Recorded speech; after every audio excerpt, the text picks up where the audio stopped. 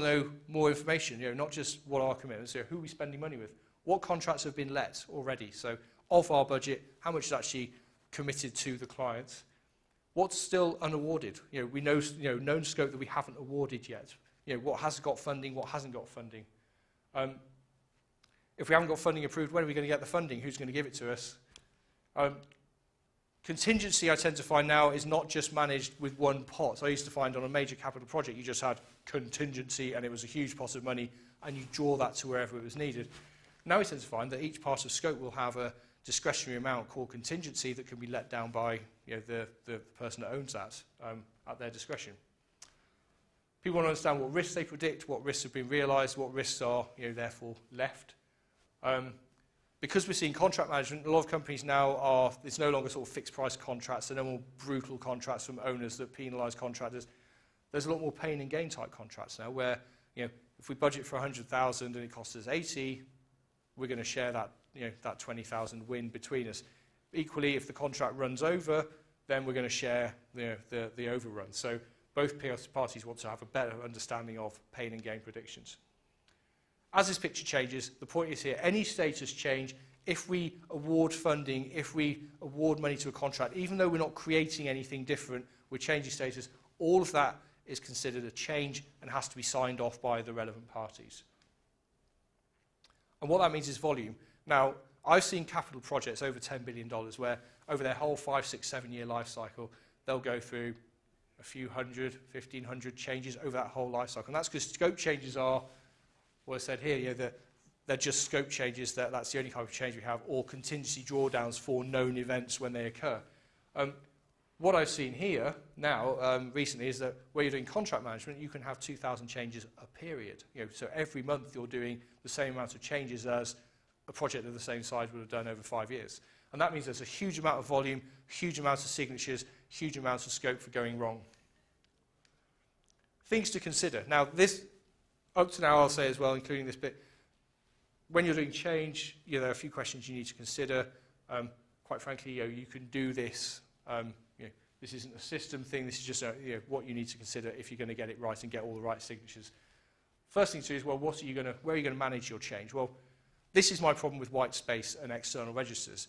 What you're normally doing is you're taking a set of objects, normally held in your cost management system, your control accounts, your CTRs, your cost objects, and you put another set of data, which is exactly the same, in your change log, your Excel spreadsheet, your Access database.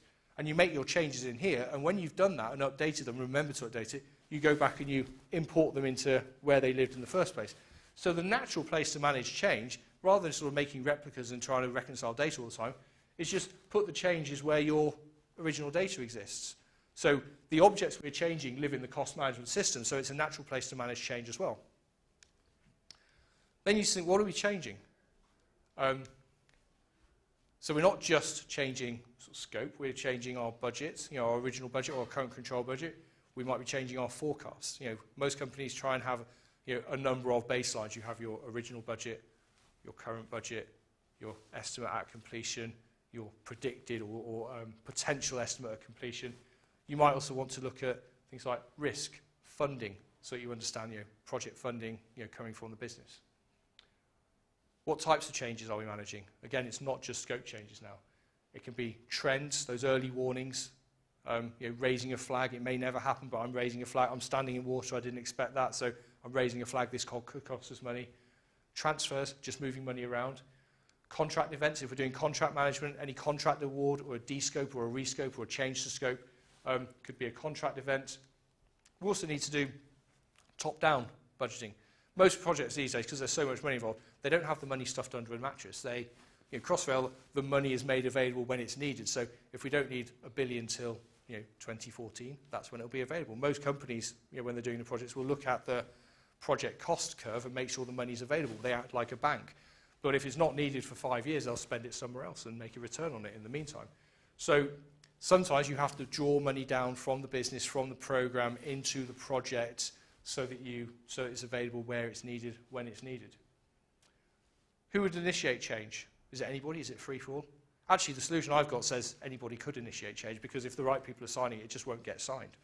But normally, the person that signs the change is someone that's sort of qualified to do so, that understands what the change is, understands how much money is required and what the scope is. Normally, therefore, it's sort of someone like the cost engineer who will own those objects, that they're responsible for delivering that scope of work. But that's just not initiating change. So I need the money, but I'm not going to, I can't self-sign. So who's then going to sort of confirm that I've put the right values in, that the scope is genuinely an issue? So who's going to review the change details, both from a quantity and a qualitative point of view? Well, normally there are a number of subject matters, so experts. So a change, you might say, well, is the value right? Well, let's look at the contract information. Let's look at what the estimator says. What about the proposed fix or the changes? Let's look at the estimators. Let's look at the engineering teams. What about any changes to schedule? Well, let's talk to the planners about that.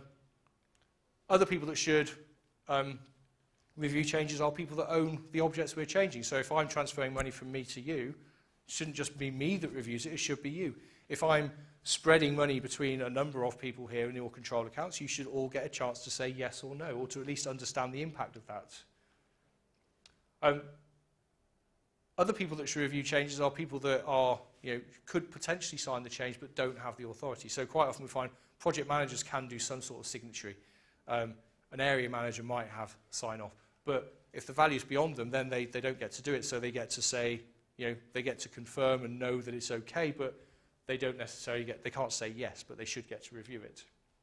So finally, who should approve these changes? Finally, what you need here is it can't just be, one of us, because we feel like it has to be somebody that's actually got the authority, and companies are getting extremely strict on who has financial authority to sign a change and to what value.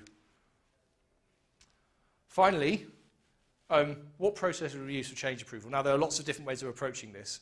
So at the moment, if you're using paper, you might say, well, I'm going to have to go around and find each individual and go, can you sign this, can you sign this? Well, leave it with me, I'm going to have to review it. And I might have to go in order. Sometimes you'll send out the same email to everybody, and as long as everybody signs it, we don't care. As long as I get 8 bits of paper with 8 signatures on, I'll staple them together, and there's all my big floppy sort of fan of signatures. And it really depends on what you're changing and what your process is like and how restricted you are. And I've got a few examples now. They all use exactly the same change value. It's all 1.2 million just because I had a slide that lent itself to that. So I've been lazy and replicated that a few times.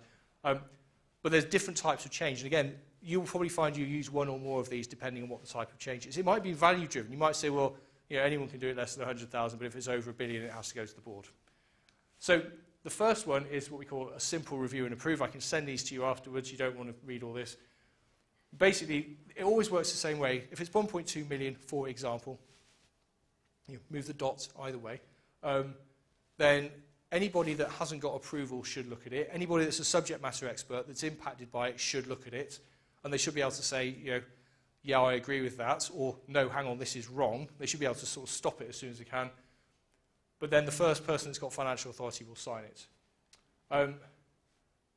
The way this works is you'll often say, well, we don't care who signs it. As long as someone from finance and someone from delivery looks, I don't care. Or as long as we've got an estimator, a planner, and a project manager signing it, we don't care. So the way this kind of works is we have, for this, we've identified a number of people that could review this. We've identified the person that's got the sign-off authority for 1.2 billion. And in this case, as long as we get one of these signatures, we don't care if it's 4, 1, 2, 3, or 6, or 5. As long as we get one of those, then it's considered signed as long as the approver's already signed it. We see it otherwise where someone say, well, no, we need all those signatures. I don't care what order. So we do exactly the same order, but all the approvers and reviewers have to get, this is where you need all the signatures. It doesn't matter what order. If the guy that approves it first is, that's fine, but as long as everyone else signs it. So in this case, you need all the signatures. We don't care what order it goes in. So it can start here and go through here. It can start here and go, it doesn't matter if the approver's first, last, or in the middle of that chain. And that's how a lot of companies work now. What you tend to find, though, if you scrutinise it closely enough, people have been missed. This is where you find that things are missing. I mean, I only drew a line and I think I missed some. What we're finding more and more is companies say, well, we have to do things in sequence. We have to actually drive things in a certain direction. And there's a good reason for that. It's the same thing, reviewed by subject matter experts with and then reviewed by them, and then by an approver. So this one, everything has to happen in sequence. And the reason we do this, and I'll just show you how it looks, it's the same change. It's still 1.2 million. It's the same people. But now it goes through a very specific order. So it will only go to reviewer number 2 when reviewer number 1 has looked at it. So it goes 1, 2, 3, 4, 5, 6, and then to your approver. And the reason we do this is because there's some sanity here. This is probably the cost engineer who understands the bit of work the best. This might be his project manager. Then you've got somebody else, maybe the planner. They have no financial authority. I've drawn a line here where you've got no authority. So they can never say yes, but they should always be consulted because they understand the body of work. And then it goes up and up and up, and if this guy could sign it, if it was less than $1 million, he'd sign it and approve it. But because it's over $1 million, it has to go to this person here for $25 million for the approver. Now, the reason we do it in this order is so that the person at the top has some assurance. The first thing this guy is going to do, if it just comes to him and says, oh, who's looked at it? I don't know what this is. I sit in a skyscraper. I'm not down in a coal face or a ditch. So I actually want to know that these guys have looked at it because this gives me a sanity check. So the sensible thing to do is get it looked at by all the subject matter people. If it goes wrong early and it gets nipped in the bud, and this guy, who could be the board, doesn't have to be a person, so the board can actually say, it doesn't get to them until we have a very, very high level of probability that this is real. So this is a really sensible way of doing things. You can do the same with multiple budgets, because most times you're not just, if you're raising a trend, you might just be changing one budget. But actually, if it's late delivery, you might say, well, it's just affecting our top side budget. But if you're doing multiple budgets, a lot of changes impact more than one budget. And the point here is you have exactly the same thing for our delivery, but if in finance is involved, if we've also got to match the delivery by our finance, by our project funding, you'll probably find different people own funding. It'll be finance, it'll be project accountants. It's nothing to do with the delivery guys. They can't say yes to finance. So for the same change, we have a separate, in parallel, funding change, where the values can be different, the people are different. In this case, this guy can approve it because he's got 1.25 million.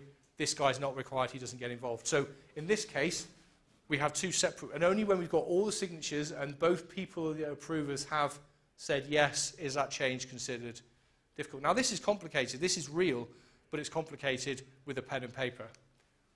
One point to make here is that with things like this, sometimes, although you have these two levels, you could have 3, you could have 4. You often find the more lines you cross, you end up with more and more strings. So if we're moving money from one project to another, all the project managers get involved, and the project directors. So these happen in parallel. You might find sometimes that they actually converge again at the top, because if you go high enough, someone can say yes. If you go to the board says, well, I look at both of those, so I can just sign both sides of it. You don't have two separate approvers. Finally, transfers, exactly the same here. One thing to think about transfers is people fall through the gap and say, well, we're not doing anything. It nets to 0. We're not creating anything. The overall paper value is 0, but actually a transfer is 2 or more transactions that equal 0. So if I'm giving one of you £1 million, that's actually 2 transactions. I'm giving you $1 million. That needs to be signed off by the person with the $1 million approval, and you need to sign it because you're receiving $1 million. So it's actually 2 transactions in parallel. So we have exactly the same transaction again, and we have exactly a mirror image on the other side. The difference here is you've got, this first one is for a positive transaction of 1.2. This one is a negative 1.2. And again, these fall through the hole because only one sign, this guy signs it, and he says, well, I've done the transfer. No, you haven't. You transferred it out, but they haven't said yes. So you need both sides of that equation signed. The transaction can in fact 0, but actually what we've got is 2 high value, £1.2 million transactions. Again, quite often, as you go high enough, somebody can say yes to both sides of that equation. I've got conclusions.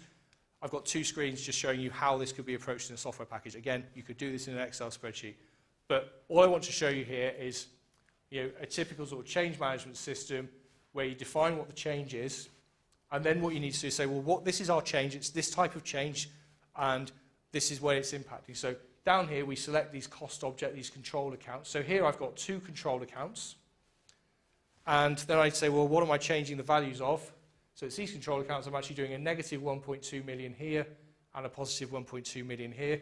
And I'm changing my budget and my financial budget. So I'm moving money and the financial budget, the funding side of it. It nets to 0. we're doing it in sequence. So that's quite straightforward. All we're doing, I mean, without all the noise around it, we're doing a transfer of 1.2 million. So this is how you have to define it, though. Two sides to the equation. The way it gets defined is you then click a button and you get an approval list of people. And the way this works is you first of all get a hierarchical approval sequence, because we said in sequence, so it goes from the lowest level, the people that own the changes that should say no or yes straight away. I didn't ask for that. The cost engineers, because they might actually understand the body of work. And then say the project managers, the area managers, the delivery managers, the accountants, because there's a finance element in here, so they need to be consulted. And ultimately, because of the value, it's gone to the board. So we have this height, but it will never get to the board if these guys don't all say yes on the way. I can see here who's a reviewer and who's an approver. So this first group of people are all reviewers. So that's their role, and it will go from 1 to 2 to 3 to 4, etc., etc. Once it gets to the next group of people, there are approvers. Now, in this case, it's the board, so they can approve both sides of it. But again, these are roles, but these could be, with the exception of the board, different people. As we go through it, we can see the status, so we understand where it is, not who's in tracing. It means I know how long someone's had a change. I can go and chase them up. We think here, I'll talk about the benefits in a minute, but we know status, we know whose court the ball is in, and we can go and progress this change. And this is complex. This is difficult enough to work out, without some help. The benefits of this are, benefits are subjective. It depends who you are. Some people might say, I get to do more work, or I get to go home early. Businesses tend to say, well, we get better data integrity. We can survive an audit. One of the things to say as well is that you get automatic status updates, because it's not that I wait for you to sign it, you tell me, and I'll go and update my system, and then you pass it to so-and-so. Sorry, I'm not calling you so-and-so. But you pass it to the next person, they sign it, they tell me I update the system when I remember to, but it's period end, so it'll probably be next week when I do it. There's none of that, so it's not, we're totally in sync. So as soon as you sign it, we know it's signed, because your act of signature is done in an application like this. So we get automatic progress, status update. We get rid of those static data, those white spaces, those separate registers that I'm sure most of you have or have seen in your lives. So we get rid of that separate set of data that's completely disconnected and at odds often with what your base set of data is. We get adherence process. You can't break the rules like this, because suddenly everyone knows what you're doing, make sure everything's done right. If there's a signature missing, it's just not approved. Approval is not subjective, it becomes incredibly objective, and it's based on every single box being ticked. You get a faster end-to-end process. Nothing beats walking across the room saying, could you sign this, please? But that rarely happens, especially if you're involving other people. Other functions. So, I could walk over to you, but I can't. Our finance guys are in a different country. So we get faster process, end-to-end. We get early visibility of any shifts in the forecast. Where we've got lots of sites or functions, it's become particularly powerful because it becomes less difficult. We get a shorter period close. One of the soft wins that people have, instead of having a 2-week chase-up that we talked about at the beginning, where we have period close, loads of data crunching, trying to reconcile information, hope we get it right, hope we've got all the information, have you been away, or I can't get your data, I'll wait till you're back. Then we have some information. We should be able to, because we have one system and it's all live data and it's already been updated, we have a much shorter period end, which means we can take action. We can do it faster. We know where we are. Hooray. We can do faster procurement. Now, one of the things I've noticed lately is a lot of changes now. The turf war I've always seen is that delivery and finance don't talk to each other, or they keep separate records and argue about who's right. I'm often seeing now that the cost data from the project is actually going back to finance. It's a two-way street now. The projects are pushing forecast data back to finance so that they have that sort of outlooking value about we know where we are now, that's our role, we know where we're going. But also the project will push back procurement data. So when we approve changes, it goes into SAP, for example, and that tells us what we can buy and gives us a purchase limit. And it sets our purchase value based on what's been approved. You get all the functions on the same page. You can tell if there's not, you get reports to identify exceptions. But this is the thing, I've never seen it before. But now suddenly you have functions working in unison, using the same language, the same system, they're co-signing bits of paper. And you want that because ultimately if a project sign something, finance have to pay for it. So why not get them agreeing that, months in advance, if not before? You don't have those separate signature pages. You don't have scanners, photocopies. Someone the other day even said they use a fax. That's all gone. I haven't used a fax for 5 years. I'm a dinosaur. And the big thing that people look for now is auditability, whether that's internal, regulatory, or by the government. Suddenly, companies can stand by their process. Companies have ownership, responsibility. Somebody can say, yes, that's my change. I set it off. I signed it. I know what was in there. There's no sort of separate sets of data, hidden logs. And it means that people then can stand up proud and say, yeah, I'm happy to be audited. I can stand that now. I thought there was another slide, but there's a big question mark. So I'll just stop. I don't know how long I've been. I hope that was useful for you. I'm happy to take questions. This is all I do. This is my day off. I'll be back talking about it again for the next few days down at Canary Wharf. So if you have any questions, comments, experiences of your own, I'm happy to take them. I think we're about to get kicked out. Thanks very much.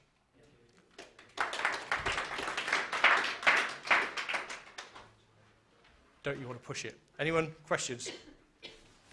Nope.